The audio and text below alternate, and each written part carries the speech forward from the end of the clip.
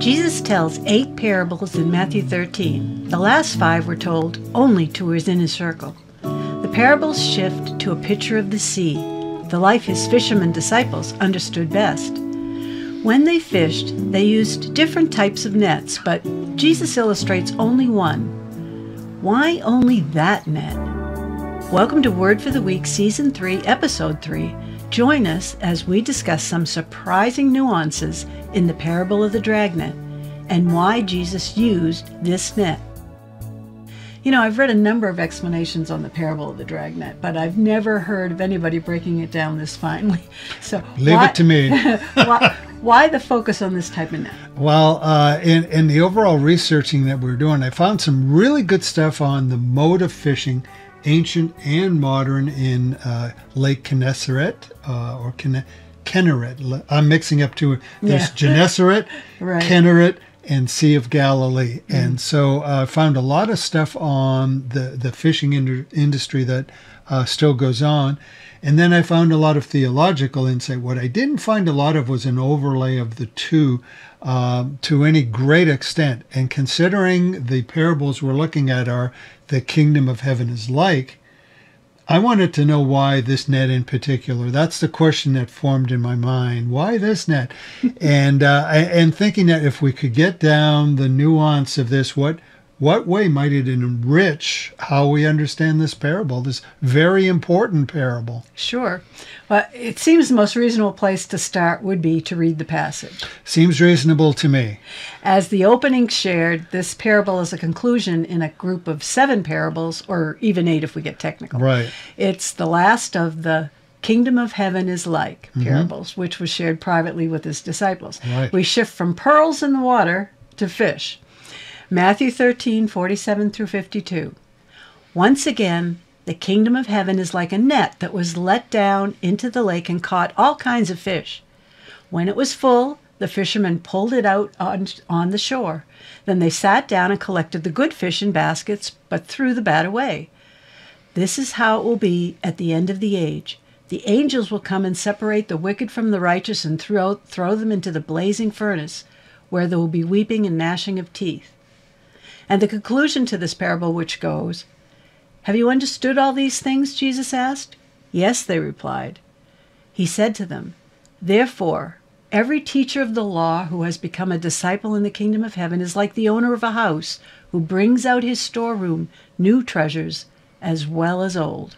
Right. And then what you finished with was kind of his response, which can technically be seen as an 8th parable, but it's really part of that 7th and final parable given to the inner circle that you have there. Now, in when we started this whole thing with parables in week 1, we said we had to lay down the ground rules in order to understand properly the parables. And in these parables, of the 7 rules that we looked into, one big one came down to this, is context. If we don't understand the world in which Jesus was speaking and the people he was speaking to, then we wouldn't understand the parable. Context is vital. Yes. So in this episode, it's kind of a strategy we've fallen into, is to focus on our Friday webcast on the context, and then, of course, we apply later. But if we do, and that's what we're staying with, and you can guess that's what I'm doing, if we're staying with this, I really got where it's breaking down into 4 areas, if you will, of context. Okay. One is the context of the kinds of fish we're talking about. Right. The second would be the type of nets used to catch the fish. Right. The third is, and we can't get away from this, is the biblical symbolism. Right. Now, we don't want to overbake it. We don't want to go crazy with symbols, but we need to understand the set symbolism that's in it. I mean, that's part of being a parable. And then the fourth is linguistic, or the translation, or the words, everything used. Is it really what we assume it means, or is there possibly a nuance, or even a full other definition? So we're going to look in language and translation as the final. So we've got those 4 ground rules, or 4 areas of the ground rules that'll be important to us today as we do what we're doing. Right. And as usual, we're staying with our usual strategy. And like you said, we're covering context in this episode and moving on to application in the next Sunday follow-up. Yeah, so they really fall into this part 1 and part 2 thing going on. Well, there's just so much information to get through. You mentioned 4 different areas in which we need to anchor the story if we want the real context. Right. Why don't we start with the first area?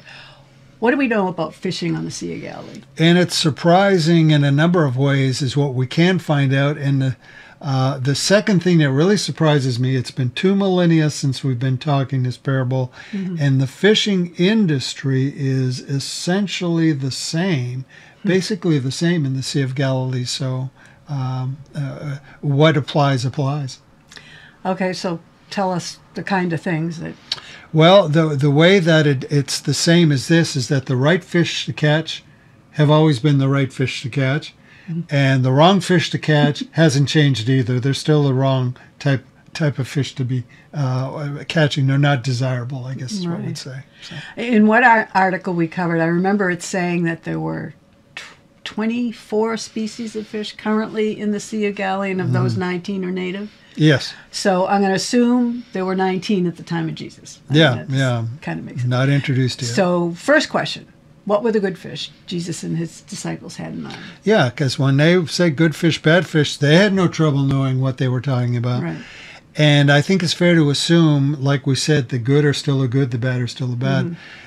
In the good fish, there's really 3 major classes of fish that this supports the fishing industry from the Sea of Galilee even now. The first type is called musht, and it includes, we were talking about our good friend Greg Arney earlier, and it's this, Greg will love this, it's a favorite of his, it's a favorite of, I had it last night. Yes, it is. But with Cajun spice, so it was really different. But tilapia falls into musht. It's a medium-sized fish, Okay. So we have tilapia. And did you know tilapia from the Sea of Galilee is commonly called St. Peter's fish?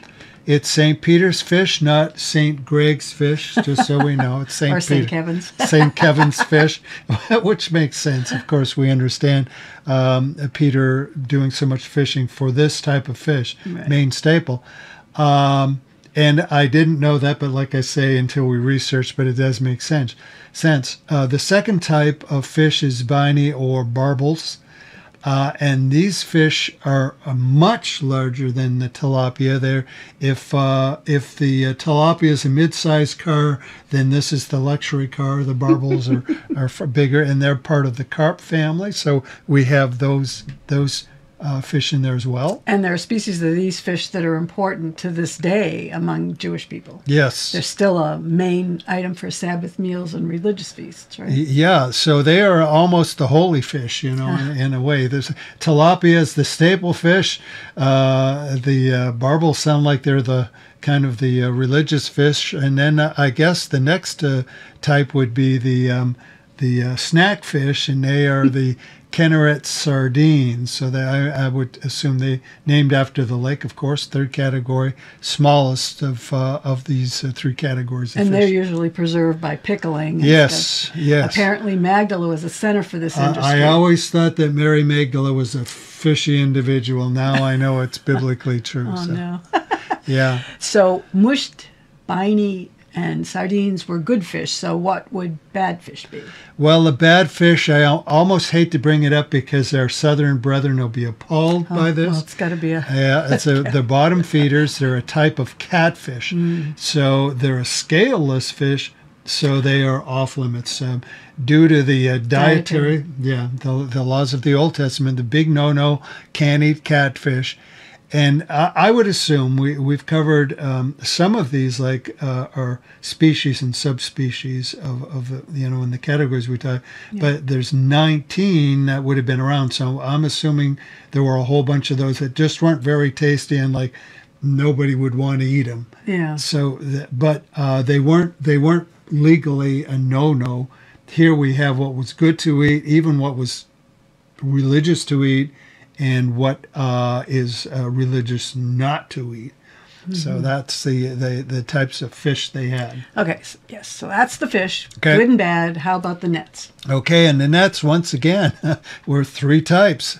I'm thinking maybe that's not so surprising, maybe because each type it shines in its particular purpose and category of nets. So we do have three different types, work in three different ways, used in three different strategies, three different purposes.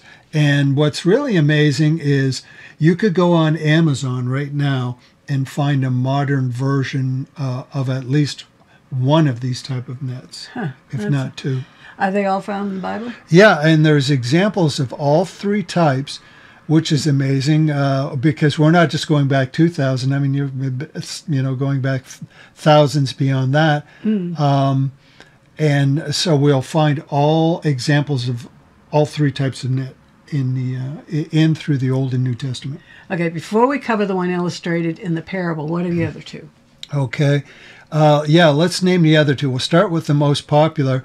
And it's funny, you and I were talking, and we both thought of the same thing. One time I had been there in person, only saw it once, these guys, Vietnamese guys coming down the White Lick River Brook, whatever you call it, in the park, and they were using modern cast nets. Yeah. And the first type of net we're talking about is the cast net. And it is mentioned, if we were to look at that, John chapter 21, where a particular miracle happens there, involves cast nets. And this event happened after Jesus was resurrected, and it goes like this. John 21, 1 through 11. After these things, Jesus showed himself again to the disciples at the Sea of Tiberias, and in this way he showed himself. Simon Peter, Thomas, called the twin, Nathanael of Cana in Galilee, the sons of Zebedee, and two others of his disciples were together. Simon Peter said to them, I'm going fishing. And they said to him, we're going to go with you also. And they went out and immediately got into the boat, and that night they caught nothing. But when morning had now come, Jesus stood on the shore, yet the disciples didn't know that it was Jesus. Then Jesus said to them, Children, have you any food? They answered him, No. And he said to them, Cast the net on the right side of the boat, and you'll find some. So they cast, and now they were not able to draw it in because of the multitude of fish. Therefore, that disciple whom Jesus loved said to Peter, It's the Lord. Now when Simon Peter heard that it was the Lord, he put on his outer garment, for he had removed it, and plunged into the sea. But the other disciples came in the little boat, for they were not far from land, but about 200 cubits, dragging the net with fish. Then as soon as they had come to land, they saw a fire of coals there, and fish laid on it, and bread. And Jesus said to them, Bring some of the fish which you have just caught. Simon Peter went up and dragged the net to land, full of large fish, 153. And although there were so many, the net was not broken. Now, wasn't it interesting? We were talking about this, and by the time we're done, hopefully everybody will end up where we are. We have no idea the amount of miracle that is going on in this. Yeah. And you wouldn't know unless you knew the fish and you knew the nets and how they were used. Right. Then it becomes almost a whole other story in here. So let's start with this. The cast net, it's a kind of cone shape. It has weights on the bottom, and it uses a drawstring. Yeah, yeah, it's thrown like a big frisbee. It actually looks like a lot of fun, and apparently give yourself a few hours and a person can basically learn how to do this. How the strategy of it, how it works, it flies like this frisbee, it lands on the water and then sinks over the fish. So you're looking to try and catch, a school of fish, that type of thing. Right. Well, as it settles, you pull a drawstring, and the way I envision it is like an upside down bag where you kind of close in. So you would literally, bag the fish. Yeah. So how are these nets used? Yeah, and the purpose of them, it would be like This is one thing you noticed in that parable. The boats were close to shore. Makes sense, because the way these nets would work is either one individual didn't even need a boat. If you knew where there was could do it from shore, or just wading in waist deep or something, especially if you knew where there was a school of fish. Right. A couple of guys in a boat, even better, because you could look down on the water and see where the school of fish might be. And then you would do the frisbee thing. It would land over them. You would draw a string. It would literally, bag the fish, and you would pull them up like that. And that's basically how it would work. It says in the parable they were fishing at night. So how would that work, finding a school of fish in the dark? Yeah, because I was thinking of this, because there were other nets that there's one in particular that is a night net.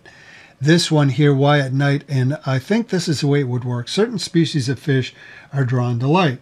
So you have your torches, you're out there, the torches. You don't have to so much look for the school of fish. A bunch of them would start, congregating in there. In which case, then you could cast your net and do this whole thing and grab them. And of course, the torchlight would make the fish more visible as well. So you could see what you were doing, attract the fish, and bag them at the same time, if you will. That makes it all the more unexpected in the account, because it's morning when Jesus tells them to cast the net. Right? Yeah. So that's one big thing. And then they would have been a land breeze blowing at that time of day. Right. Yeah. So it would have been harder to fling your frisbee. Yeah, hard to fling the frisbee in the breeze. Although I go to the parks, I see people trying all the time.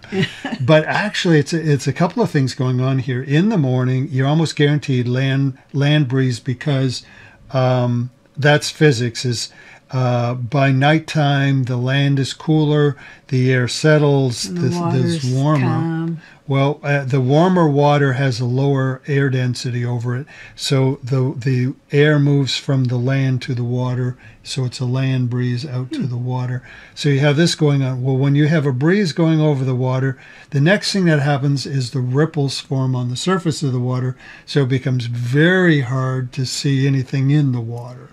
So you couldn't see it. It's hard to throw your frisbee. You can't see the fish anyway. Everything is against, especially in those early hours, everything's against trying to do this type of casting. As a matter of fact, I was thinking, we live on a lake. We have our lake over here. When we were doing the children's camp, it would be interesting that first thing in the morning, it was actually windy down there, and then within, just give it a few hours when this thing then it calms down, but it would actually be, pretty breezy. That's what these guys were facing if they were to try and start doing casting nets at that time of the day. That's interesting. It also says they caught 153 large fish. Yeah. And I noticed in our research, in our day, casting nets are usually used for catching live bait, which would be smaller fish. And the account says they caught large fish, implying not sardines or even tilapia, but barbels. And a barbel can reach a weight, it said, of 15 pounds. So it's possible they were pulling in nearly 2,300 pounds of fish in nets that were designed for these little sardines. Yeah. So that makes the miracle that the nets didn't break even huger. We just think, there was just so many little fish that, Hey, look, good luck out there. They just had some good luck. But no, put it all together. They were out at a time of day now. They worked all night, so they wouldn't want to bother anyway. Right. So why they, even listening to somebody, hey, cast your net, are you crazy? Not this time of day. Yeah. But you've got guys out there that are coming in tired. With nets for little fish. Well, the weather is against them. Yeah. The time of day is against them. As you say, they've got the nets that, if they cast for the little fish, because this is the thing too, they were next to the shore, so that's where the little fish should have been, not the big fish. The big fish are out in the deep water. Right. So they wouldn't have been expecting that at all. Yeah. So here you have these guys come in, wrong time of the day, wrong net, as you say, cast in these made-for-sardine nets, find 153 large fish, and it's this large. And remember, we said tilapia would be like mid-sized. The large puppies were going to be the barbels or the bini, as you use. So the wrong type of fish caught in the wrong nets at the wrong time of day. It was absolutely crazy what happened. Yeah. And then to pull in 2,300 pounds in these little nets, it should have been a no-brainer. They should have ripped when they don't rip. Everything shouldn't have happened in this situation. And what makes it very interesting is that they were out there obviously looking for sardines, and they caught the fish that, as we covered. Yeah, they caught the one that was the religious fish. Right, for Sabbath meals. Yeah, they caught a miraculous Sabbath by listening to the Lord. They caught a miraculous religious feast by listening to the Lord in what should not have been physically, environmentally, everything. It's just a crazy, crazy miracle. And isn't that something that's lost on us in our English? But understanding a little bit about the nets and everything, that's what happened. Wrong net, right fish. I mean, that's just incredible. So the cast net, the second kind of net was called a trammel net. I believe a gill net is sometimes a word used there. So they had this type of net as well. And what did that do? Okay, what kind of net do we have going on here? Trammel net. This one goes long back, and it sounds, actually, as we get into it, a later evolution of net, but apparently it goes a long way back. In the Old Testament, it's mentioned as far back as Job and Ecclesiastes, and Job is considered the oldest known book in the Old Testament, so that's a long way back. And that it's used in the New Testament. And we find it used in Matthew, for instance, if you will. Matthew 4, 21 to 22. Right. Going on from there, he saw two other brothers, James the son of Zebedee, and John his brother, in the boat with Zebedee their father, mending their nets. And he called them, and immediately they left their boat and their father and followed him. Why do you think this was a trammel net instead of something else? What makes you think that? Yeah, because we're making an assumption, and a few places maybe are clear, but the reason we're pretty darn sure about this is because of how the trammel net works. It was, if you can imagine, and first start with a net as a wall. Okay. And then think of three walls. All right. And the two outer walls would be fairly open mesh. We give you an exact measurement on that. It's out there. But fairly open. The middle one is fairly fine. It's a fairly fine. Big one, fine one, big one. Right. So and the fine one right there in the middle. And the idea fish could come at it from either side. Very different. Fish could come at it from either side if they wanted to. The idea was they'd come in through the bigger net mesh, hit the barrier of the center wall, then realize they couldn't get through it, and then try and get out. And that's in trying to get back out, they would become entangled between the walls of the net, and then they'd be trapped. Now this net, it would say, wouldn't have to drag all the way down to the bottom, like on the floor of the lake or the sea, because it wasn't dragging fish, it was trapping them. It was trapping them in there between these walls. So it was made in panels. Generally, a panel of a trammel net would be, the three walls, 100 feet wide, basically 100 feet. So these panels, depending on how big your team was and how many boats you had and everything, they would take these 100-foot panels and then they would tie them together, and you might have a series of them between the two boats. But the panel for each would only be 100 feet, and these were used almost exclusively at night. Why at night? The fact is, here's the difference, is that since they were trapped, the idea to make them work was that the fish did not see the net. They would come into it and not see it. And that way, when they came in, got confused, got tangled up, they couldn't get back out. But it all relied on the fact that they were tricked into going in there in the first place. So stealth. So it was pretty different then. It was designed to trap rather than Right. and the other nets were simply barriers that contained the fish. Right. I mean, they were kind of aquatic bags. They were meant to contain or an aquatic wall. These things were actually a design trap. And the thing about them, they were a great strategy, and they were actually very efficient in how they actively engaged the fish. But in being so efficient, they were also not convenient. How so? How so is because, well, you can imagine you get a fish, it panics, and they use these in deeper water. So we're talking those big barbels. The big barbels. They get in there, they start thrashing around. The mechanical damage to the net is going to be more significant. Yeah. So you get that going on, That and makes sense. as we were, and that's where Matthew 4 fits in. What were they doing? They were mending their net, and mending. The other nets needed very little mending, actually.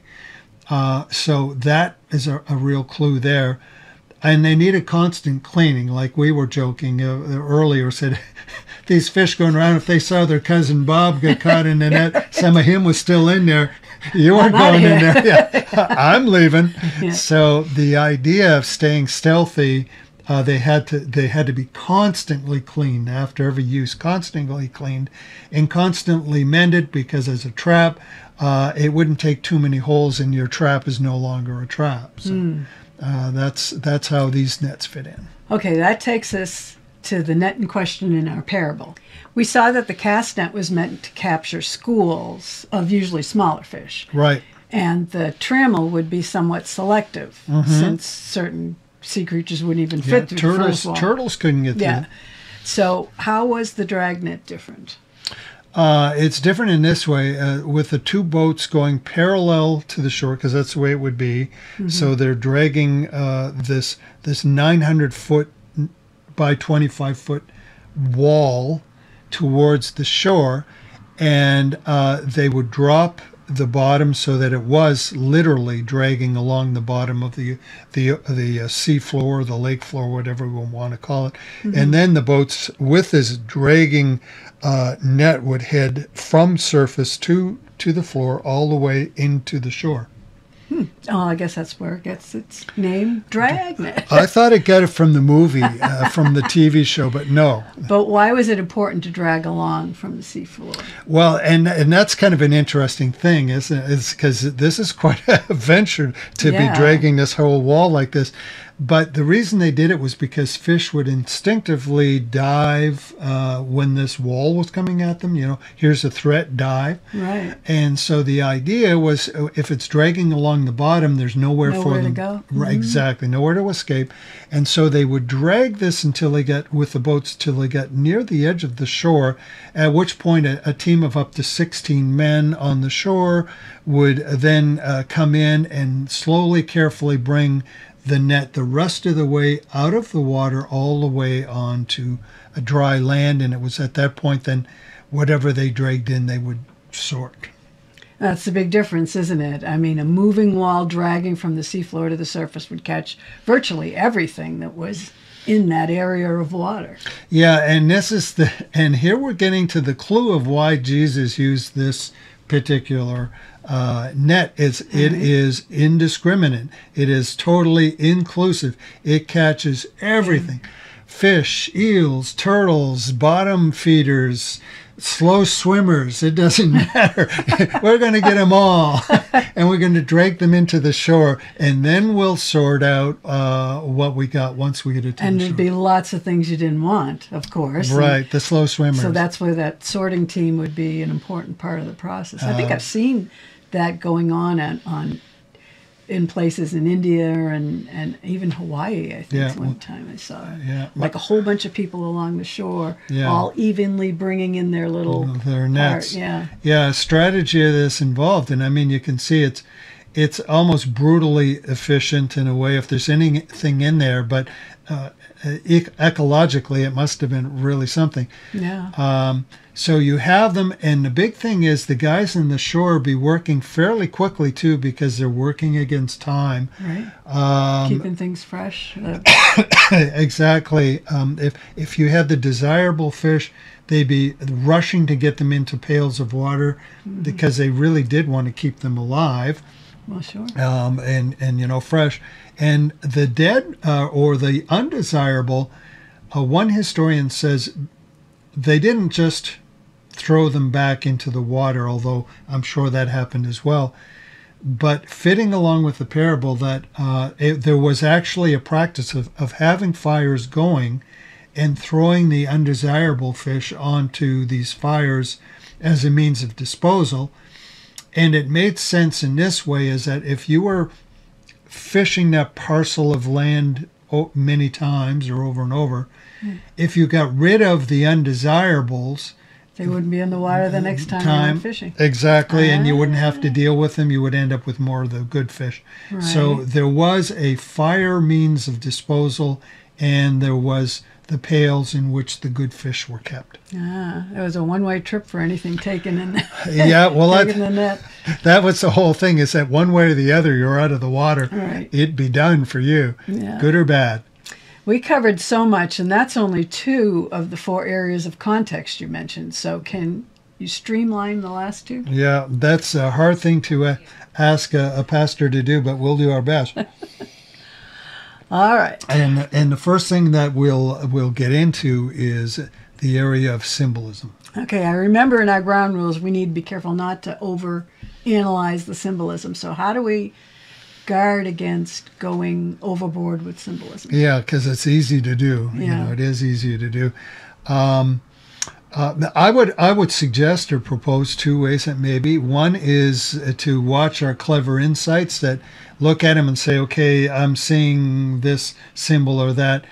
Does that add to the central point that is trying to be made? Or is it supporting the point that's going to be made? In other words, is it muddying the water, or is it clearing it up? Yeah. So you could go overboard in that way. A second thing we might ask ourselves in these icons, are they common themes throughout Scripture, or are they a clever rarity that you've seen? In that, I'll give an example. We talked about Augustine looking at the symbolism in the Good Samaritan. There was a lot of clever insights he pulls out, but by the time you looked at all of these little iconic symbols that he came up with, you forgot what the main point Jesus was making in the first place. Yeah. So I would call that overbaking a parable. That's what I would say. All right. Well, without going overboard, then what symbolism is important to this parable? Yeah, because this one we're talking about, and symbolism is important. You won't understand this one without some symbolism. Yeah. Start out with the obvious or the basic. The fish, obviously representing people. So we've got humanity in the fish. Obvious number 1. Okay, and the next is fairly obvious as well. But let me see if how you do describing this one. It says the parable, of course, begins, it's the last of the great, the kingdom is like. Right. And I suppose the dragnet is the first thing described, so it would represent God's kingdom. Okay, so we start with that. The dragnet, and of course it is central to the parable, right? The kingdom is like a dragnet, so we start there. But the full description in the parable starts, the dragnet is central, the sea is involved. The dragnet, the kingdom is like a dragnet cast into the sea, so casting into the sea becomes important. And water or sea, I'm not going to the Greek, but all the way back to the original Hebrew, when we look at that concept, and floodwaters or sea, the word mayim, it's used first in Genesis 1 when he talks about separating the waters and all of that. So the word actually means the chaos, if you were to general description, the chaos, the fluidity from which life originates. Okay. So, and then floodwaters in apocalyptic language, once we get into the prophets and then, of course, Revelation, refers to the mass of humanity. Anytime you see the waters flooding over this or that or coming out of the waters, it's usually referring to the mass of humanity. So putting it all together, the most obvious or the most cohesive way to look at that symbolism, it's fairly simple. The sea is the physical life in which we live. It's humanity living out life right now and in the physical life in which we exist. And if we combine with the Dragnet, it would mean the kingdom of God cast into our world. Okay, and that's a good one because, like you say, if the net is the kingdom of God, it's the kingdom of God cast into this world. So let me ask you then, back on the spot, is then how would you describe or how would you define the kingdom of God cast into this world? God's word, God's truth, which I would say comes down to Jesus Christ and the gospel of Christ. Yeah, so you've got the gospel, you've got Jesus Christ, the Messiah, coming into the world. Mm-hmm. So that this net is like the truth of God manifest in the world, right? So I'd agree with that. And what does the shore symbolize? Yeah, well, and then it becomes kind of obvious because what is a shore? It's where the sea ends and the land begins. Right. So we've come to the end of the sea. We've come to the end of this physical life we've just described. And literally in the story, that's what happens. The net is dragged from the edge of the sea onto the shore. Mm-hmm. We talked about this team of fishermen who then start sorting. Right. Well, in the parable, the fishermen become the angels of heaven, right? Mm-hmm. Right. So then it's very much fits. Then the shore becomes the afterlife or eternity. And how about the final twist of the story? The good fish are in baskets and the bad are burned in fire. Yeah, kind of right, and it fits in the literal illustration, even that as we talked about already, as the desirable fish are stored up and kept alive, and we talked about the undesirable being thrown, onto a fire, and that. Right. That has a theological parallel as well, doesn't it? Yeah, and maybe that might rub us wrong in our ecology-minded society, right. but that's how it was done. And of course, fire is a common picture for hell, right, or the second death. Right. Now, you mentioned language and translation are also important for context. So, what do we find there? Yeah, and we'll find it. They kind of go hand in hand here, and I'll try to be even a little more streamlined on this. Okay. But starting with this, the word net that's used there in the original Greek was sagane, which literally does mean a drag net. So just to say there's no doubt we are talking a dragnet. Right. The word baskets that we had in the translation we used is actually not quite right. The word used there, angion, means more broadly a vessel and really implies like a pot or a pail, that type of thing. And of course, that's pretty cool. Well, it fits well because we know that's the fishermen when they were running around, they were throwing them into clay pots or pails to keep them alive. Obviously, there was no flash freezing in that day. Right. You kept them alive as long as you could to get them to market and keep them fresh. Wow, that adds a dimension to the parable. Good fish are saved to life while the bad are burned away. Yeah, I mean, quite literally. Yeah, literally, That's what was happening there, which leads us really to the biggest surprise in the whole language thing, is in the original Greek, the terms used weren't actually good or bad or righteous or wicked. That's not really quite the term. Those are moral terms. I would have expected those. So Yeah. What terms did they actually use? Yeah, and we tend to look at the parable in moral terms. Right. But in fact, they weren't really moral statements. They were existential, and people will love that. Okay, what do you mean by that? I mean that rather than moral as in the fish were nice fish or rude fish or whatever, what we're talking is the nature and the quality of their existence, as in we wanted to catch the tilapia because that's what they are. That is the nature of the fish. That is the species of the fish.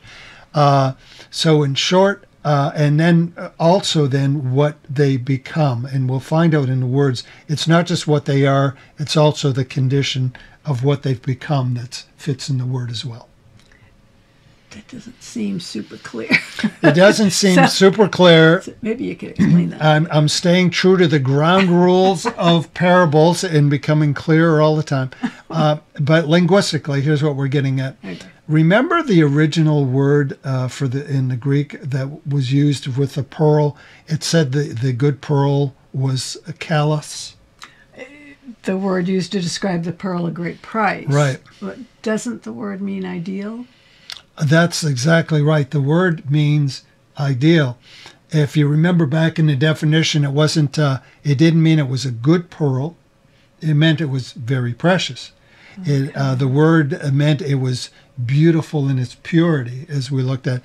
That's not a moral standing of the pearl. That's the state of its existence, the state of its being, which really changes things. And here's where the twist continues. Jesus doesn't use the word wicked either, and this really changes the nuance.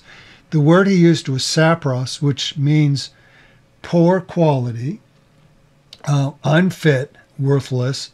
But get this, it means rotten, putrefied. The word means something that has been corrupted and no longer of any use. Wow. No longer fit to use anyway. That really broadens the meaning. My goodness. It means a fish that is simply wrong by what it is, but it can also mean a desirable type of fish that's unacceptable due to its condition. Yeah, and I'll tell you, it makes me think of when remember when Paul says, as I preach to others, that to be careful not to, and I'm paraphrasing here, of course, that I am not disqualified from the race myself. Yeah. And really says, here's a good fish, and they were a good fish, but now they're not fit, not because they're not a good fish, but their condition is no longer good. And you could see that. If you looked at it literally, perhaps when you drag this dragnet onto the shore, maybe some of the fish got mangled in there. Yeah. Maybe there was good tilapia in there, but they caught a fungal disease or something. Yeah. But they should have been a good fish, but the condition of them makes them unfit. They are now corrupted. Wow. So yeah, it's the same. So exactly the idea, it broadens with being degraded. Not only can you be the wrong thing, you can become the wrong thing and not be acceptable in the kingdom of heaven. Wow. Yeah. Okay, I'm going to try to put this together now. Okay, go for it. The context of the parable is saying the kingdom of heaven is like the word of God, gathering up every kind of person it encounters in this world, and it continues with all these kind of people to the end of this life. And at that point, the ideal is separated from the corrupted, and the ideal to jars of life, and the rotten to the fires of disposal.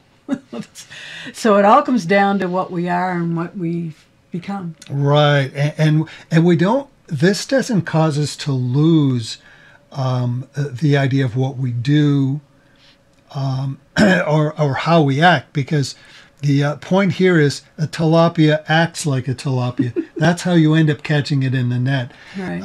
A barbel acts like a barbel and does what a barbel does. So the point is what you are is what you do. But it starts with what you are, and of course the idea of what you become.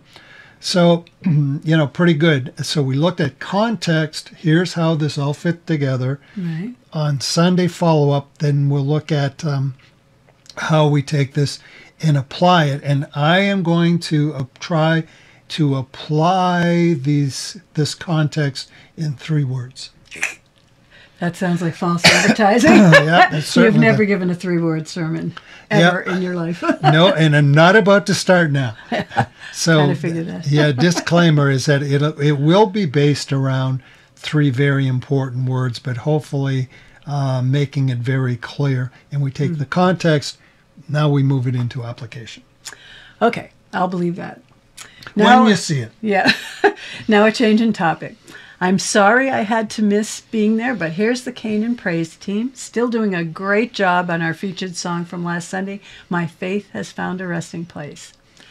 And until next week, Be blessed, and we'll see you. Bye.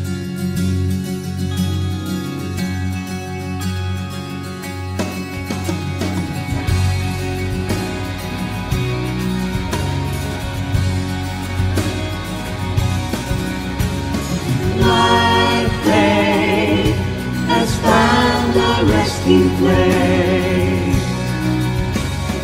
My faith has found a resting place.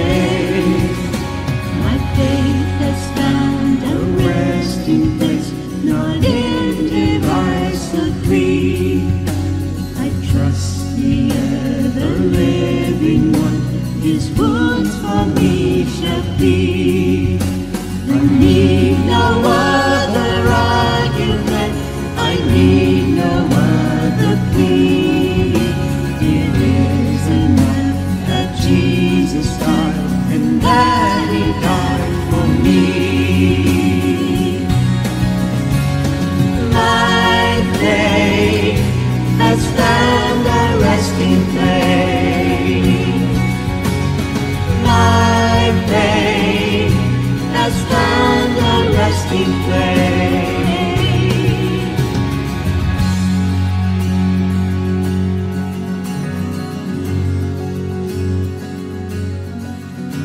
Enough for me that Jesus saves, this ends my fear and doubt. A sinful soul I come to Him, He'll never cast me out.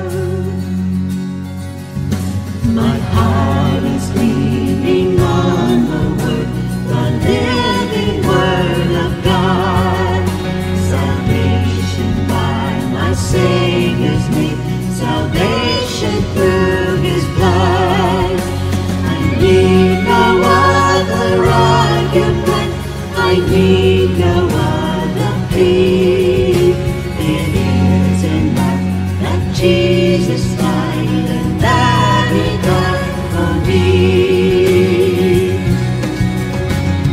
My faith has found a resting place. My faith has found a resting place. My faith has found a resting place.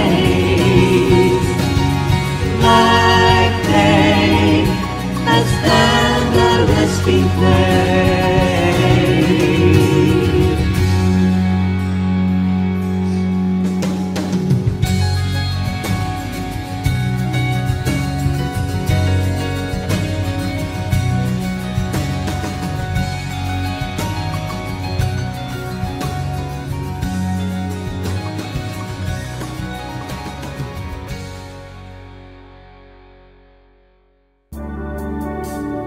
You can watch Word for the Week at canancommunity.org. You can also catch our live stream on Canaan Community's Facebook, YouTube, or your favorite podcast app.